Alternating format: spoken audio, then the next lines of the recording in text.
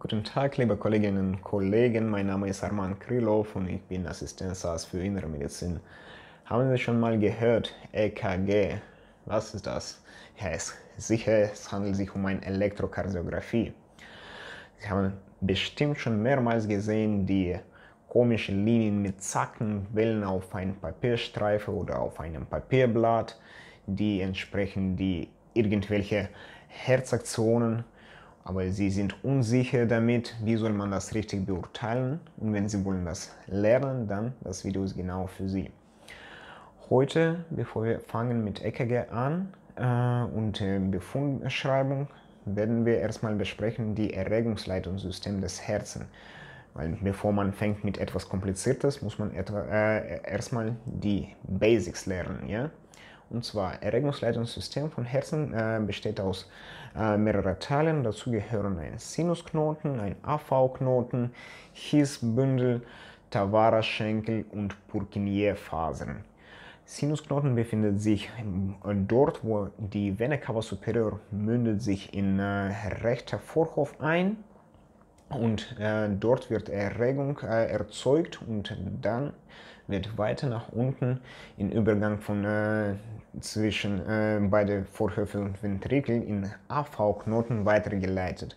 Von AV-Knoten die Erregung geht weiter nach unten durch Ventrikelseptum, durch His-Bündel und nachfolgend in Tawara-Schenkel. Die Tawara-Schenkel teilen sie in rechte und linke Tawara-Schenkel. Wobei die linke Tawara-Schenkel hat auch zwei Teile, die vordere und hintere Tawara-Schenkel, und alle Tawara-Schenkel enden letztlich unendlich mit Purkinje-Fasern. Die Sinusknoten ist ein primäres Schrittmacher des Herzens, das heißt, die Erregung entsteht erstmal da. Und dann geht es zum AV-Knoten. AV-Knoten ist sekundäres und dann nachfolgend His-Bündel ist tertiäres Schrittmacher von Herzens. Die Frequenz, die wird in Sinusknoten erzeugt, ist ungefähr 60 bis 80 Schläge pro Minute.